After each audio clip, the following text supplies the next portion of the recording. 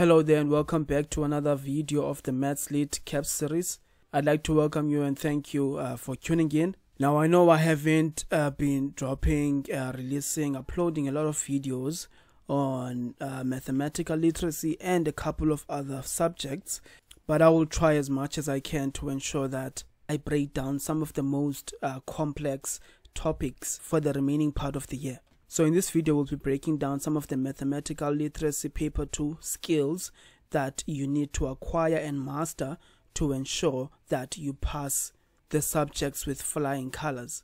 So in this video, I will not only answer the questions, but I will also try to explain some of the concepts that I haven't talked about yet, and hopefully that will give you a sort of an insight into how you approach certain questions, certain topics.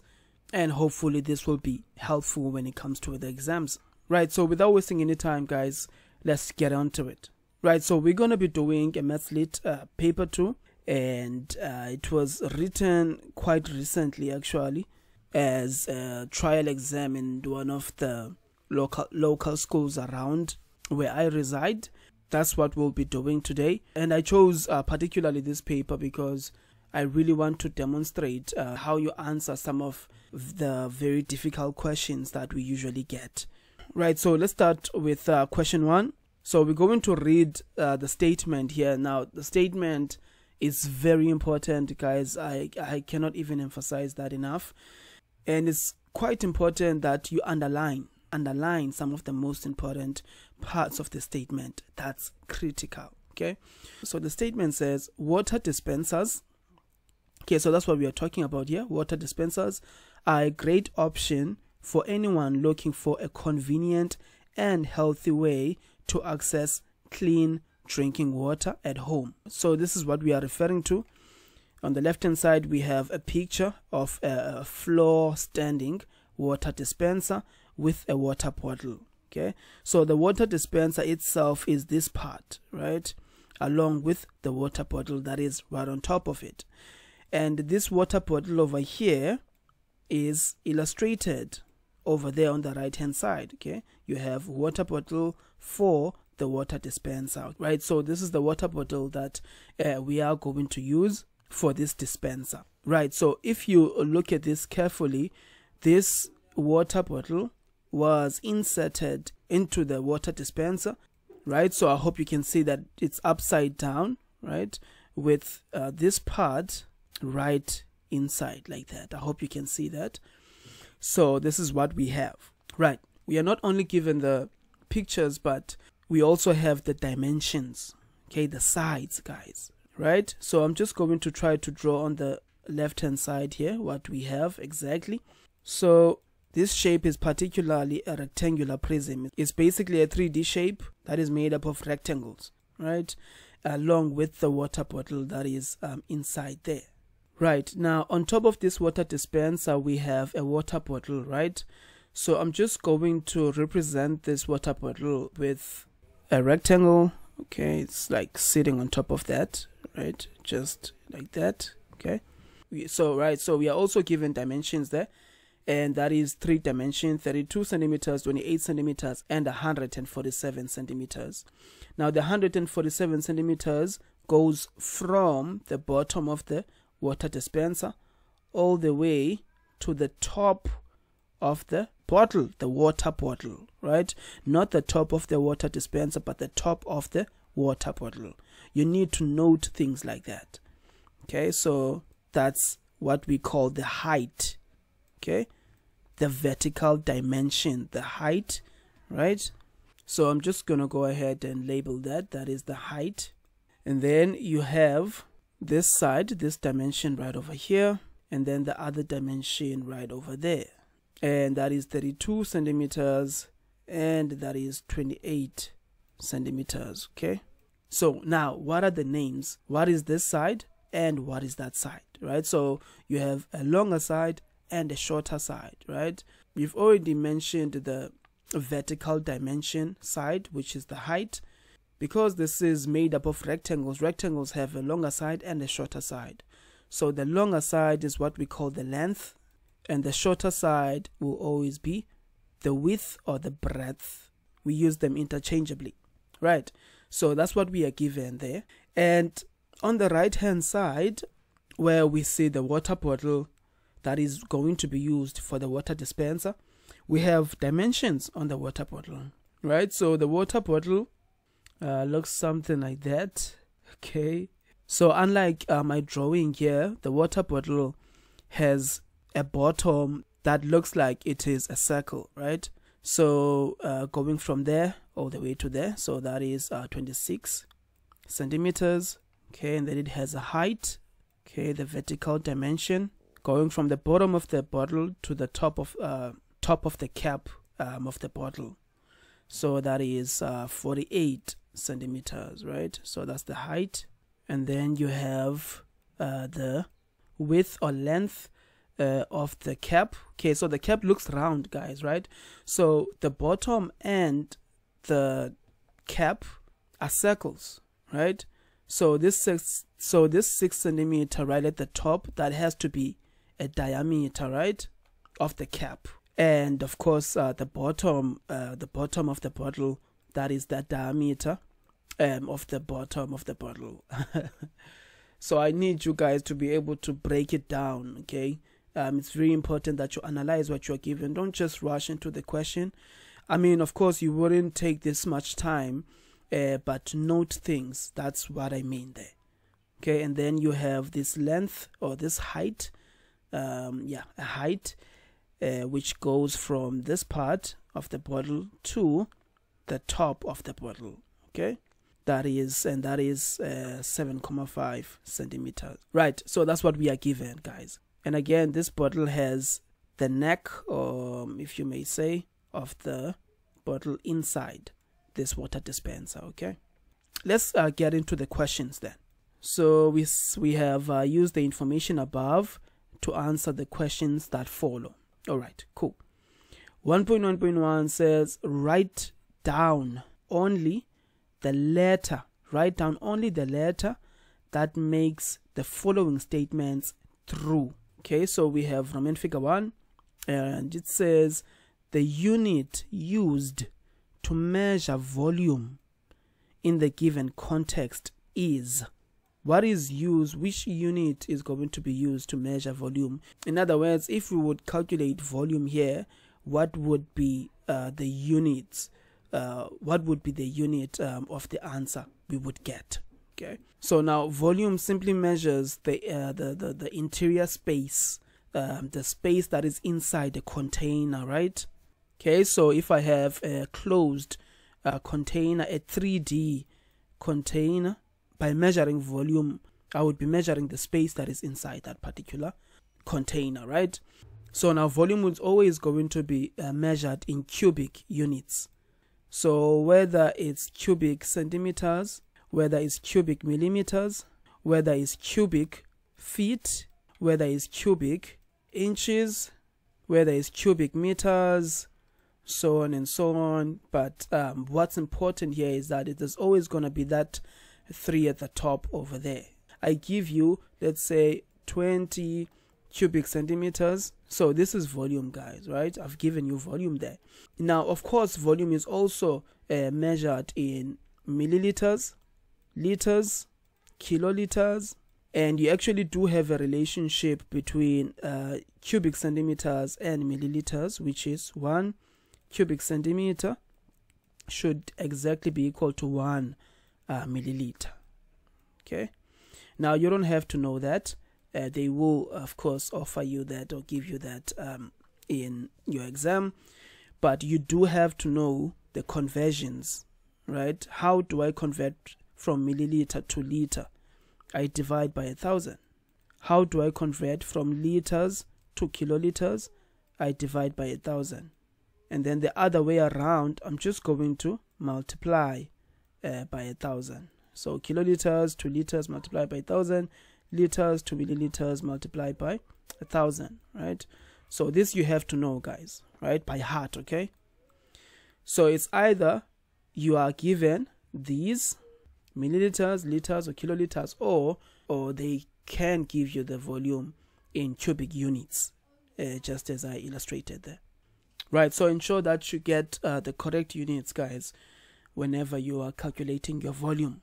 And of course the area will always be in square centimeters, square units. Let me rather just say that, square units. So square centimeters, square millimeters, okay, so on and so on, square millimeters, square meters, so on and so on. Right, so we need to note that. So in this given context, our dimensions are given in centimeters, right? And so this means that if we were to calculate the volume, then our answer will be dash cubic centimeters. Okay, so this would be the correct unit to use there, because all of these sides are in centimeters. So that means that we are going here with B, right? Cubic centimeters. And then Roman figure 2 says, give the formula used to calculate the area occupied by the water dispenser on the floor, right?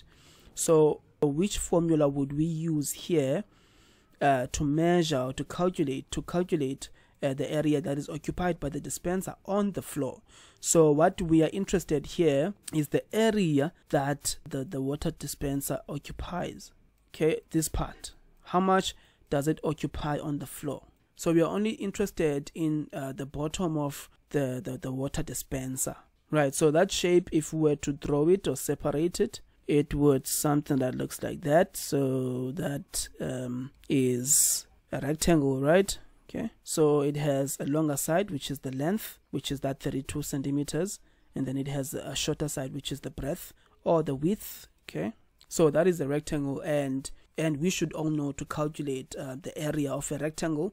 So that is area is equal to length times breadth. Okay, so, and of course the answer should be in square units there, so it will be in square centimeters in this case, right? And that number will tell us how much area does the bottom of the water dispenser occupy on the floor. How much space is it taking on the floor? So that is what area is, and that is what we are measuring there. And so in this case we have this area, area is equal to 2 into length plus breadth, and that is not true. This is a perimeter. And B, you have area is equal to pi times a radius squared. So this is the area of a circle. That's how you calculate that. And of course this is the perimeter of a rectangle. And then C, you have area is equal to length times breadth. So we are indeed going with C. That's how we would calculate the space occupied by the water dispenser on the floor. Right, let's head on to 1.1.2. Determine the radius of the base of the water bottle. Right, the radius of the base of the water bottle. So let's go take a look at this water bottle. So this is the water bottle that we have. We said that it had two circles. It had a circle there, so that cap is indeed a circle, and of course the bottom of the water bottle is of course a circle as well, right? So as you can see, it does look like a circle. So this is what we want, the radius of this part of the water bottle. So the water bottle has a diameter, right, of 26 centimeters. We did talk about that. In order to get the radius, we just simply divide the diameter by 2. So whenever you have a diameter and you want the radius, you just simply divide the diameter by 2, and that's how you get the radius. Okay, so we just simply going to say 1.1.2 radius is equal to the diameter divided by 2. So the diameter is 26 centimeters. Then we're just going to divide that 26 by 2. That's how we're going to get the radius, which is going to be 13 centimeters. Very important to write down the units. Let's write that again, 13 centimeters. So that's going to be the radius over there. So do not rush, read the questions carefully, read it twice even. And then 1.1.3 says it is recommended to drink 8 glasses of water per day. Okay, 8 glasses of water per day. A standard glass contains about 240 milliliters. So in 1.1.3 we are told that we are supposed to drink 8 glasses of water per day, right? Now we are also given another piece of information, and this says that standard glass contains about 240 milliliters of space. Remember, milliliters, we use that when we are calculating what? Volume, right? So we are talking about the space that is inside the cup. So a normal cup contains that much space, right, inside. It contains 240 milliliters. Or we can say that in one glass, there's a space of about 240 milliliters, or that volume. And then they say determine the total amount of water in milliliters recommended to drink daily. So we've just been told that it is recommended to drink 8 glasses of water per day. So per day you're supposed to drink 8 glasses of water. And then each glass contains 240 milliliters. How many milliliters or how much space does 8 glasses have if one glass has 240 milliliters, right? So that is quite a simple one. So we just go into, so we know that one glass is 240 milliliters. So 8 glasses must be 8 240s.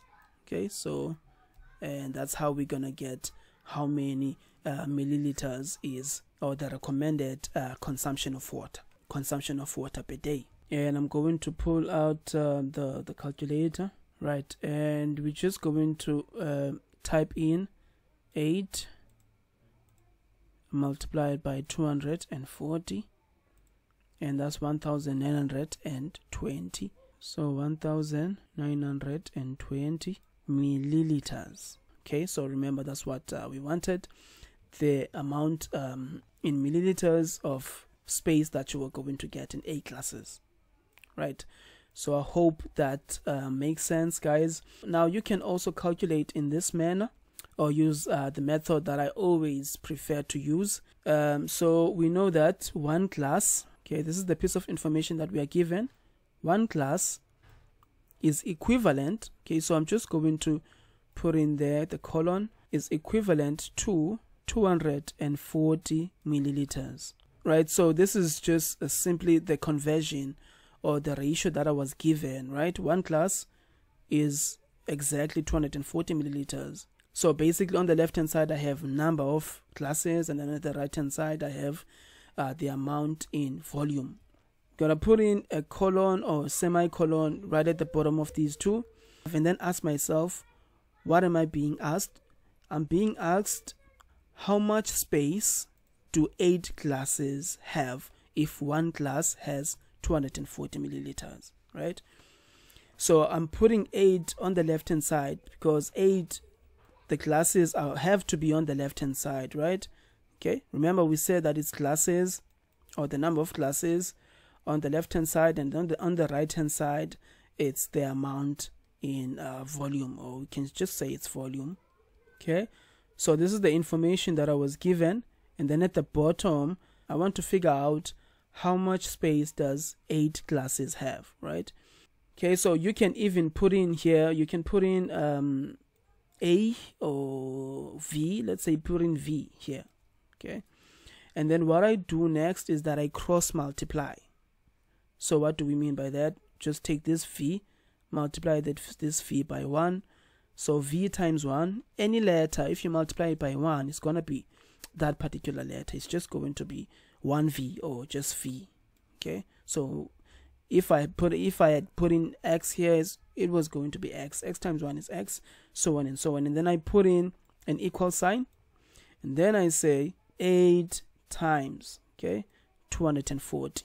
So I just simply, so simply by cross multiplying, you just simply multiply the right bottom with the top left, and the bottom left with the top right. Okay, so V times 1 is V, and then put in an equal sign. 8 times 240, that is 1920. Okay, and because V was on the right hand side, so that means that what we just found is the amount of space you're going to find in 8 glasses. So amount of space, so that has to be in milliliters. Okay, so that's the final answer. You can adopt this. I think this is one of the most important methods that you can adopt, guys, in in order to really master measurements, the topic of measurements. It's very important. Okay, just write down what you are given, okay, or the relationship between two quantities. Analyze the information and write it as it is. So this means 1 glass is equivalent to 240 milliliters, and so 8 glasses should be equal to how many, and cross multiply, and then that's how you do that. Right, and so let's get into the next question, which is 1.1.4. 1.1.4 says Justin is drinking 8 glasses from 7 a.m. to 8:30 p.m. Okay, right, so this is what we call a 24-hour format. So for an example, 7 during the evening, that's, you would write that down as 19, right? So that is a 24-hour format. Right, and so they say write in 12-hour format the latest possible time that he may drink his last glass of water. The latest possible time, okay, that he may drink his last glass of water. We were told that he will only drink water from 7 in the morning till 8:30 during the night. So therefore the latest time is this time. It's at 8:30. It's at 8:30 p.m. right? And so we just have to convert this from a 24-hour format to a 12-hour format. Okay, so 1.1.4, we know that the latest possible time is 8:30, but we just have to convert that into 8:30. 8:30, but this will not be specific as to is it in the morning or is it at night. So the PM has to accompany that to emphasize that you are referring to the 8:30 at night. So that would be your answer there, 8:30 p.m. This is the 12-hour format, and that is the 24-hour format. Okay, right, let's carry on then to the next question. So that was 1.1.4. right, next question, we have a table, and assuming we have to match. Right, so it says table 1 below shows a list of mathematical terms and concepts in column A and explanations and definitions in column B. So we have explanations and definitions column B, and of course the terms in column A. Right, cool. And then the question says use table 1 above and choose an explanation or definition from column B that matches the term or concept in column A. So we are matching, as we said. We are asked to write only the letter from A to G next to the question numbers from 1.2.1 to 1.2.4, and yeah, that's an example over there. So let's start on then with 1.2.1. right, so 1.2.1 is outcome. Okay, what does outcome mean? So outcome is found in probability, and it's, yeah, it has to be C, right? So it has to be it is a result of an event, and yeah, that is, so outcome, the result of an event. That's 1.2.1. and then 1.2.2, strip map.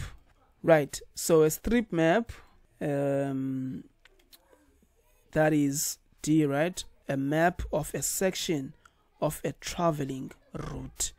So a strip map will not show all other routes or all roads in South Africa. It will just only show the roads that are in between where you are starting from and where you are headed to. So I hope you guys know a strip map. It's something like this. I'm just going to try and draw or illustrate that. So it's the map that illustrates roads as straight lines like that. So let's say this could be a strip map illustrating the route from Johannesburg to Durban. Okay, so this could be Durban. So this is shown in straight lines. Of course, you have other roads that you're going to pass and other towns. Okay, I hope you guys are aware of this map, strip map. Okay, it is something like that. So it will show you the other towns that are along the way. Doesn't mean that the road is like this, it's straight, is a straight line. Okay, roads have their turns and ups and downs, so on and so on, but you are not going to find that in a strip map. So you're going to have towns right in between the starting point and the finishing point. And then of course you're going to have on the left hand side, you're going to have the distance. So this will be 0 kilometers.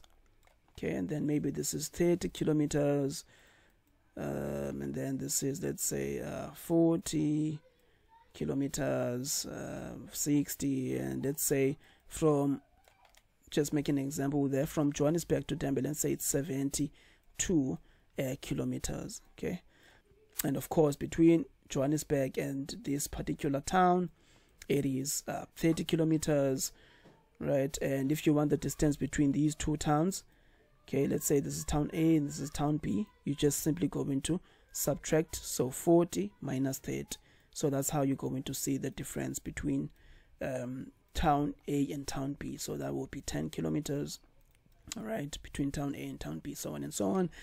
And then on the left, on the right hand side, it will have the distance in the opposite way. So the starting point will be here from Durban to Johannesburg, and then so on and so on. This will be, I don't know, let's say 32 kilometers, so on and so on. It will have all of that all the way to 72 kilometers, right? So that is exactly what a strip map is. I hope you guys do know that. Okay, hope you are aware of this map.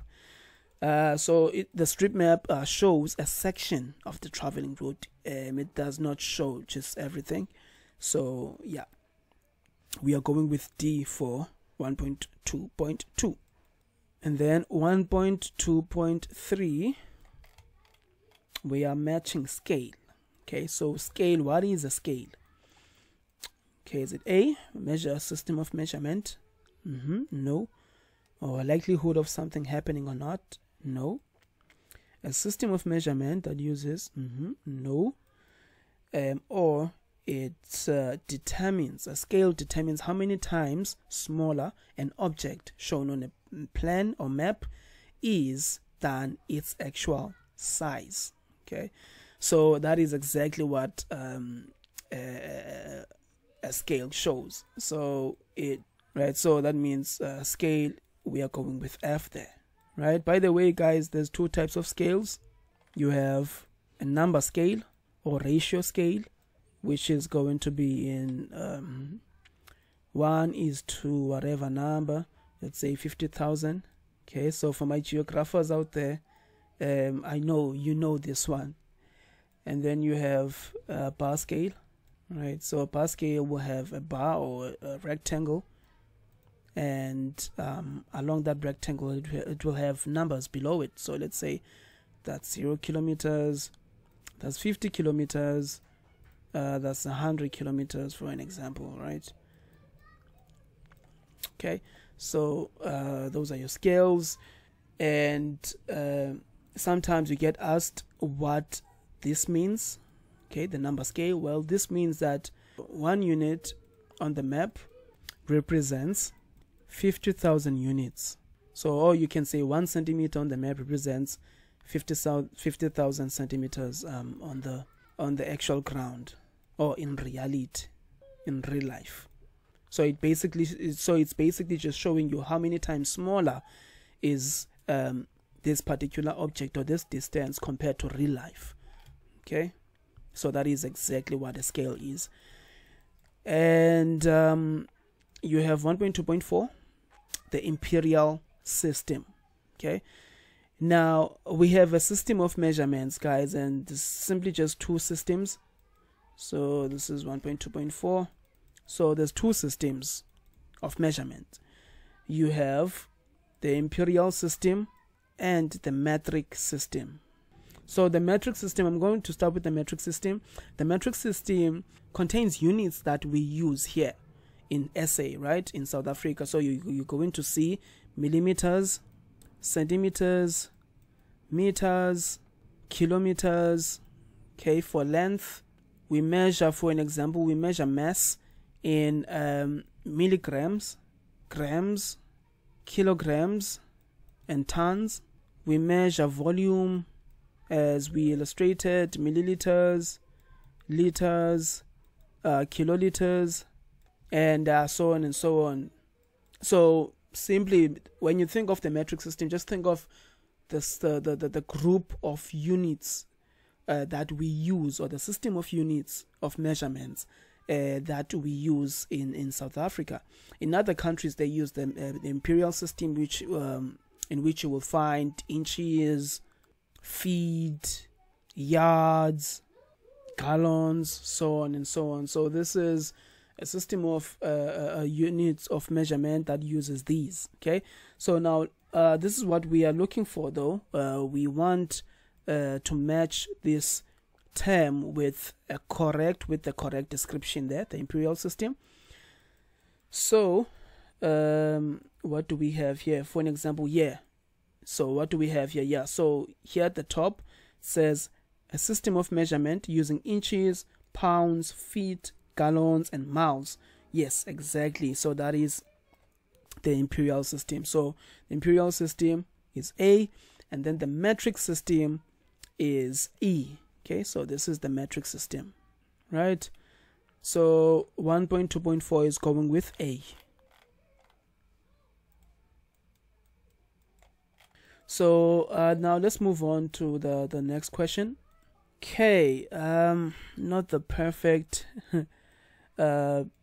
picture there, but I tried to. I hope you can see these. Right, so this is 1.3. So 1.3 says the Van Herten family drinks hot chocolate every night after supper. So that's what they do every night. They have a cup of hot chocolate, and then they saw an advertisement of Takealot for a bigger container of hot chocolate on the television. So whatever container that they were using, they actually want a bigger one, and they saw this from an advertisement of Takealot, right? And then the bigger container and the smaller container they usually buy is shown below. So these are the containers that they usually buy, and I also have another illustration right here. So this is a better one because you couldn't see that is actually like a bucket. Yeah, you couldn't actually see that this is actually a bucket, right? So that's what we have. We have a 1.75 kilogram Nestle hot chocolate on the left hand side, and the price is given down below, is 239 rands. And then on the right hand side you have a 500 gram Nestle hot chocolate, right, and the price is 89.99 rands. And then we have a note there at the bottom which says each recommended serving per person uses 20 gram of hot chocolate. Recommended serving. So this is the recommended serving that we are given there. Again, guys, it's very important to read everything. Okay, read everything that is in that box. Okay, that is a 1.75 kg. That is a 500 gram. So I'm guessing that this is what they were drinking, and then this is what they want, because this is the bigger one, right? So this is the bigger container.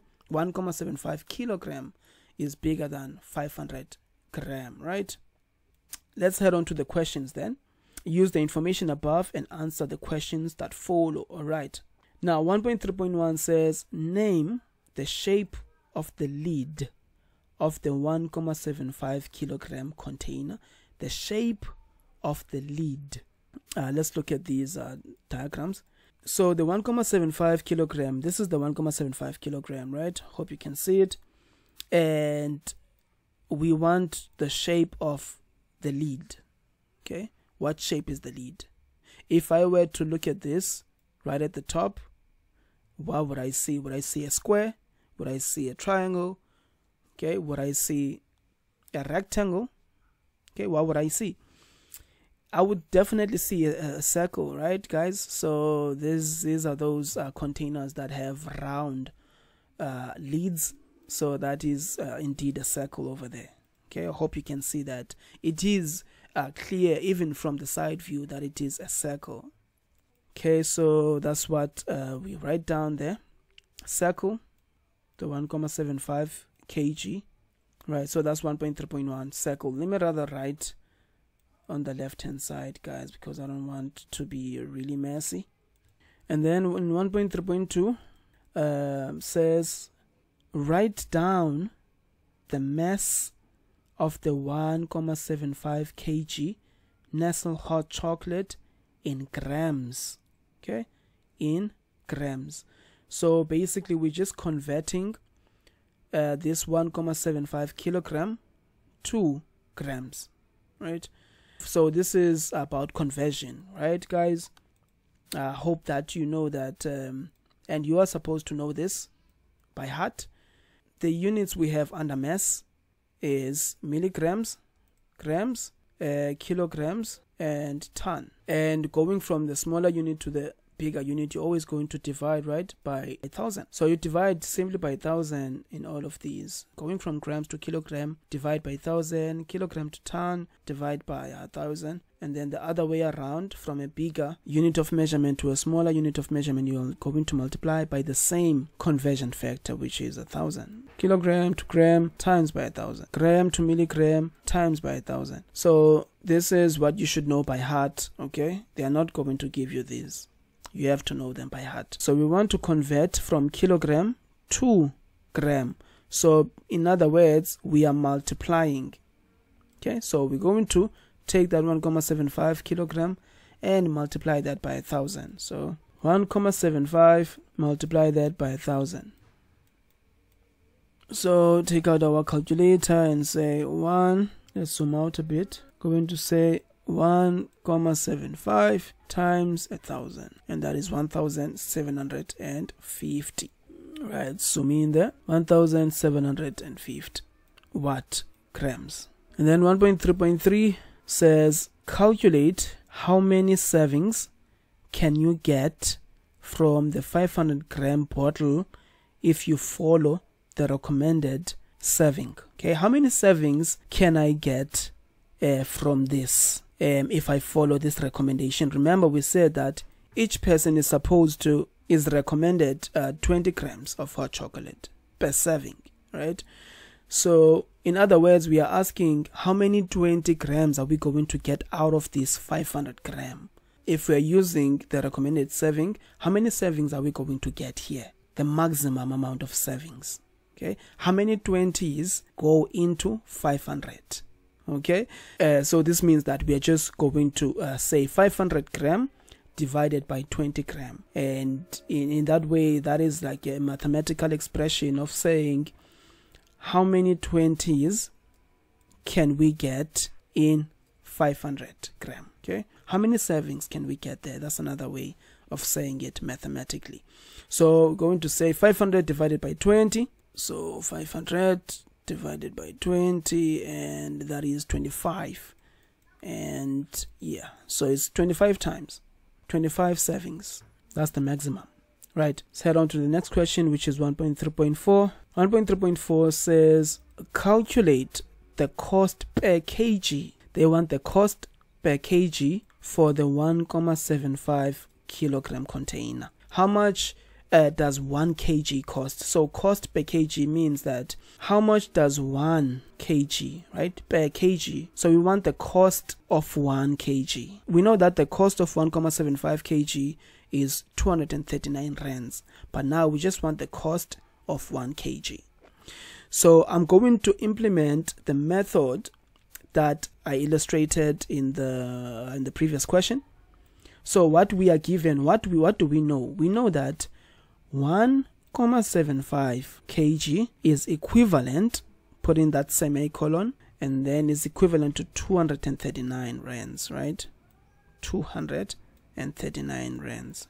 We want to figure out how much would it cost? So we have a cost on the right hand side, and then we have the number of kgs, okay, the amount on the left hand side, the mass. So we know that it's going to cost us 239 for 1.75 kg, but how much would it cost us for 1 kg? Okay, so again, you can put in any letter there. You can put in X, you can put in whatever letter you want, right? So this is how I use this, and then just say A multiplied by 1.75, that's going to be 1.75a. Any letter, when you multiply it by a number, it's just going to attach next to that number, right? And then I put in a equal sign, then I say 1, multiplying the numbers, right? 1 times 239, and that will be 239. And then because I want A, so I want A to remain on its own, and so basically I need to remove this 1.75.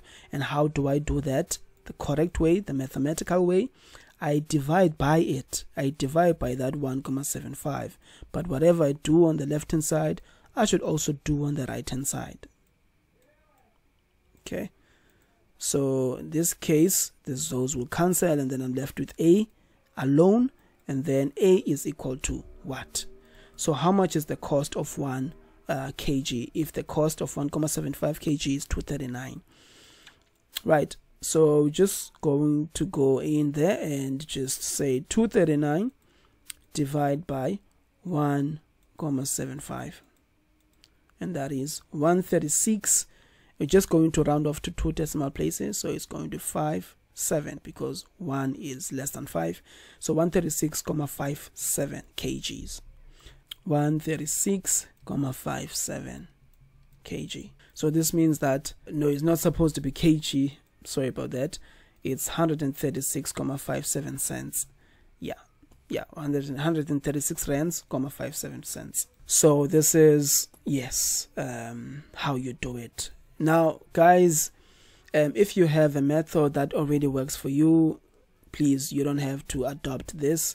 Yeah, but if you can, please ensure that you practice, okay, so that you can master this, right? And then 1.3.5 says there is 3/4 or 3/4 of the 500 gram bottle left. Okay, so it went from being full to being somewhere here, 3/4. Okay, so there's this much left of hot chocolate. So this is about 3/4 or 3/4, more than a half, right? And then calculate the mass in grams of hot chocolate that is left in the bottle. Okay, so we know that amount that is left, we know that it is 3/4 of 500 grams, and so that's exactly what we are going to do. And it's already in grams, right? It's 500 grams, so we just going to say 3/4 of, so of, that means times, of 500. Okay, 3/4 times 500. So get into the calculator and calculate that. So 3/4 is 0.75. So because I do not have any fancy calculator, I'm just going to first calculate that 3/4. What is that? Convert that into decimal. 3/4 is 0.75, right? And so this is the same as saying 0.75 times 500. Boom, there we go. So it's 375 what grams, right? That is left. That's the 3/4 there, right? So yeah, that's exactly how we do that.